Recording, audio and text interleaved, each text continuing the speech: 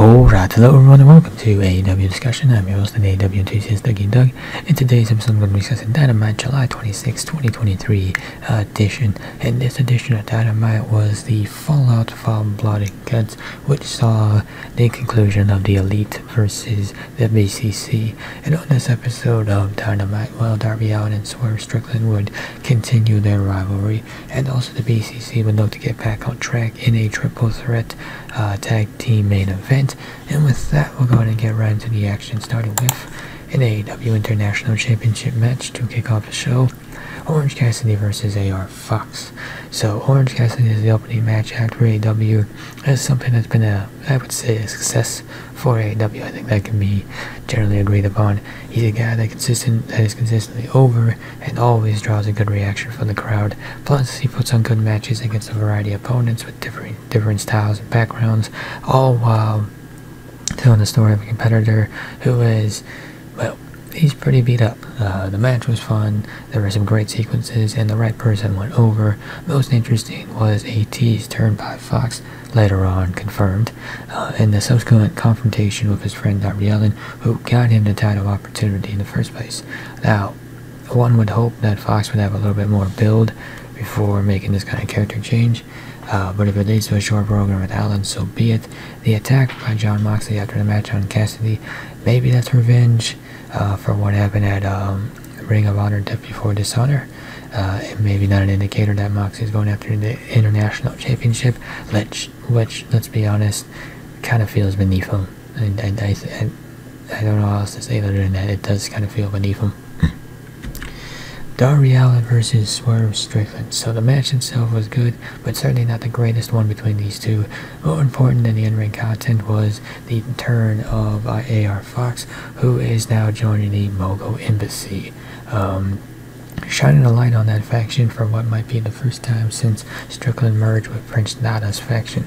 Now, whether this actually benefits Fox in the long run, or if he continues to be a background player, remains to be seen, but he was given considerable spotlight on this show, and hopefully that will lead to an opportunity for him to build on his sudden momentum. And in the main event of the show, Blackpool Combat Club versus Lucha Bros versus Best Friends.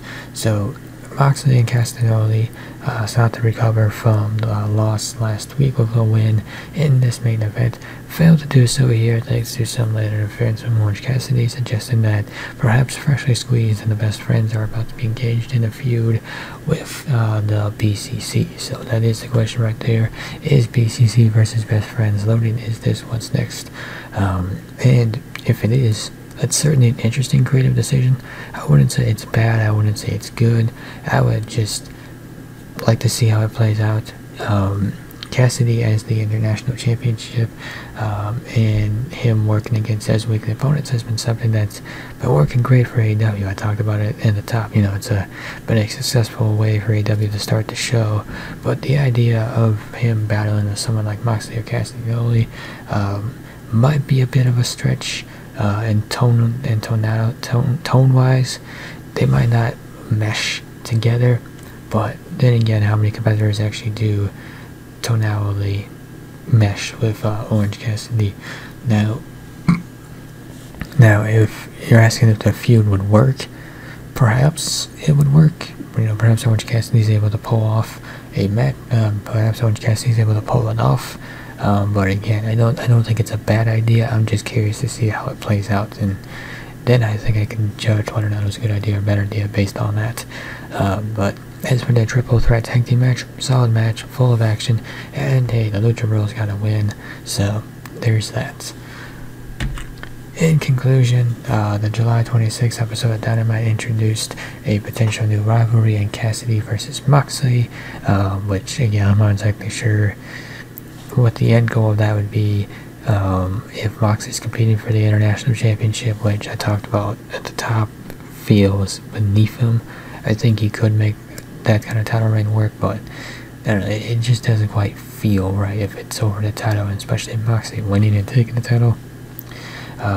also highlighted underutilized talent like AR Fox and continued to lay the groundwork for the road to All In and All Out later this summer. The in-ring work was good and the main event was the best match of the show. Add to that the more dilemma which Chris Jericho continues to find himself in with Don Callis. Does he join the Don Callis family? Does he not join the Don Callis family? And interesting enough, he'll be teaming up with Takeshita next week to take on Guevara and Garcia. And as you see here with the question end of the JAS, it certainly looks that way. He was confronted by members of the JAS backstage, and they basically told him to figure it out. So Jericho certainly got himself in an interesting spot. And the show overall might not have been the most electrifying, but it definitely contained enough intriguing creative developments to keep fans engaged. With a big Dynamite 200 episode next week on the horizon, perhaps the company will start providing a closer look at what can be expected from the upcoming big pay-per-view cards, like Adam Cole versus MJF for the world title.